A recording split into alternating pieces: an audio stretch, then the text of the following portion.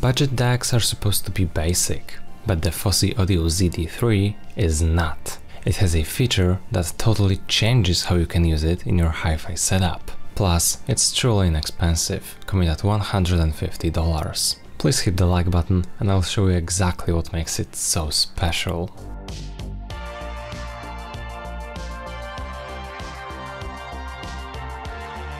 This little box actually looks pretty sleek for what it costs. Fosi went with a clean, all black, anodized aluminum shell. There are subtle orange accents to the volume knob and some elements of the GUI. They give you a surprisingly modern and refined look. The volume knob itself is a highlight. Metal, smooth and tactile. And in my opinion it feels fine.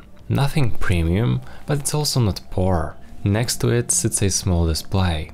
It's compact, but super easy to read from across your desk. It shows you everything you need. Your input, volume level and sample rate. The software design is on par with the latest SMSL products, and it's hugely better than their older offerings. Underneath, the feet hold it steady on the desk and cut down on vibration. The unit's overall weight is light, surely less than a kilo. It's below 700 grams according to the spec sheet. There is just one aspect of this DAC that I can't get over. If you tap or spin the volume knob quickly, you might catch a subtle echo inside, like a hollow chamber effect.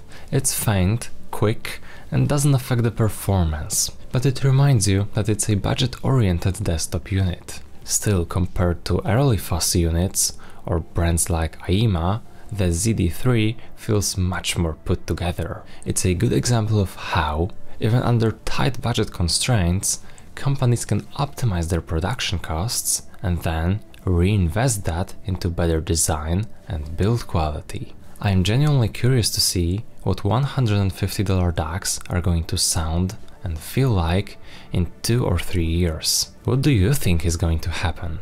You can let me know in the comments down below. Overall, this is one of the units where the look and feel punch somewhat above the price point. It doesn't try to mimic luxury gear, but it avoids the cheap, DIY vibe that's all too common in this range. Refinement and incremental improvements is what Fosi went for with this one. It is a very clear step up for the brand.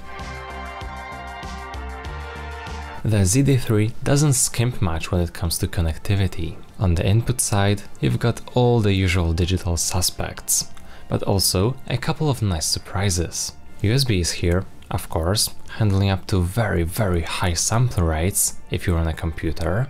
You also get optical and coaxial, which are great for things like a CD player or a streamer. One of the more unexpected additions is the HDMI ARC. I would personally prefer to have I2S over this HDMI connector, as it is the best possible digital protocol, but not everything supports it yet. And if you don't want to run any wires whatsoever, the ZD3 has Bluetooth, and it supports aptX HD. Since you are still watching, you might as well subscribe to my channel. On the output side, the ZD3 gives you both balanced XLRs and standard RCAs. What's neat is that both sets of outputs are active at the same time, which is handy if you want to feed 2 different amplifiers or just keep things flexible without swapping cables around. Inside the ZD3, they added some features you normally wouldn't expect at this price point. One of the biggest ones is the swappable op-amps. That means you're not locked into the stock tuning of this DAC. You can actually upgrade the sound later on just by dropping in a different op-amp. This is a massive plus. On top of that, the ZD3 is built around an ESS DAC chip, which is paired with a very common in DACs nowadays, XMOS USB interface. This interface helps you handle high-resolution formats over standard USB connections.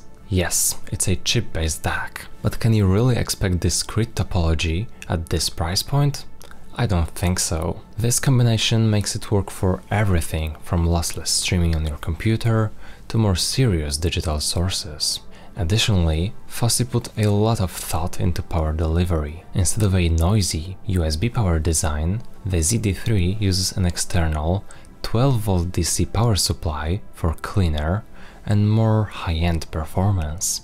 Another handy feature is the bypass mode, which lets the ZD3 skip its internal volume control and send out a fixed level signal. That way, if you're using a dedicated preamp or an integrated amplifier, you're getting the purest, most direct output possible. You also get trigger in and out, so the DAC can power up in sync with the rest of your system. Switch one device on and everything follows. It's quite simple and seamless. And if you can appreciate good wireless solutions, SoundPads and their new AirPro wireless earphones can interest you a lot. I've been using these alongside the DAC I'm testing. I did that when I wanted to listen to the music on the go.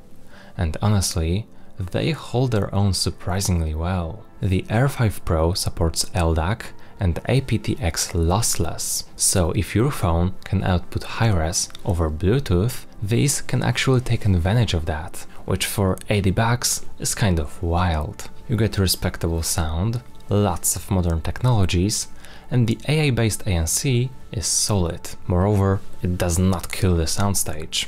Battery life is great too. So if you're after a wireless option, definitely check this out.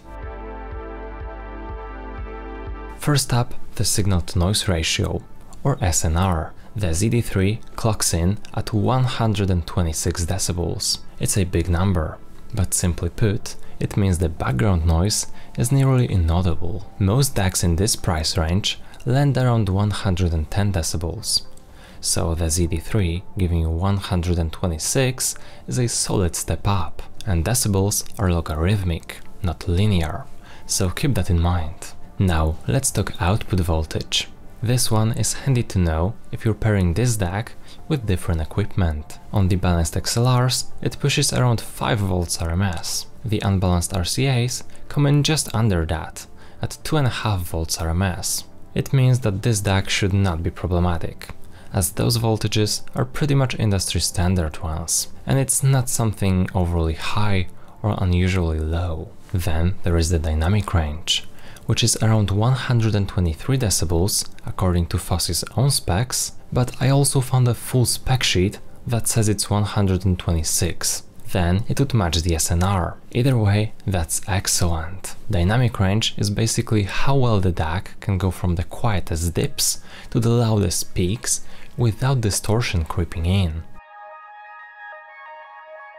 The first thing you will pick up on is how clean the output is. It's easy to forget that you have a budget DAC in the chain, as it doesn't do anything outright wrong. Tonally, the ZD3 sits mostly in a neutral territory, but with a little sparkle at the top end. Vocals come through natural and alive, almost lively. String instruments have a realistic body, and the very top-end detail, like cymbal shimmer or breath, is present without harshness. It's crisp, not shrill. Bass response is tight and controlled. You won't get deep, booming lows like a high-end R2R DAC, but for the price, it holds its own. It goes for quality and cleanliness over quantity. Where it doesn't shine as much is the depth dimension. The soundstage is not claustrophobic, giving you nice left-to-right placement, but the depth, the layers that pull you into a virtual space, feels a bit flat. Instruments sit side to side without retreating backward into the 3D space. It works, but it doesn't disappear. That said, it handles dynamics okay. Quiet passages breathe, and louder sections still retain detail without sounding compressed. Switching into bypass mode tightens things up. It gives you a more immediate, upfront sound by skipping the internal volume stage. The music feels more present. It's a subtle change, but it's there if you're looking for it. It's also the very reason why I prefer DACs with no volume control whatsoever. At the end of the day, the ZD3 doesn't wow you with super deep depth or sonic fireworks. For everyday listening, whether it's acoustic tracks or modern electronica, it keeps you engaged, but without fighting your ears too much.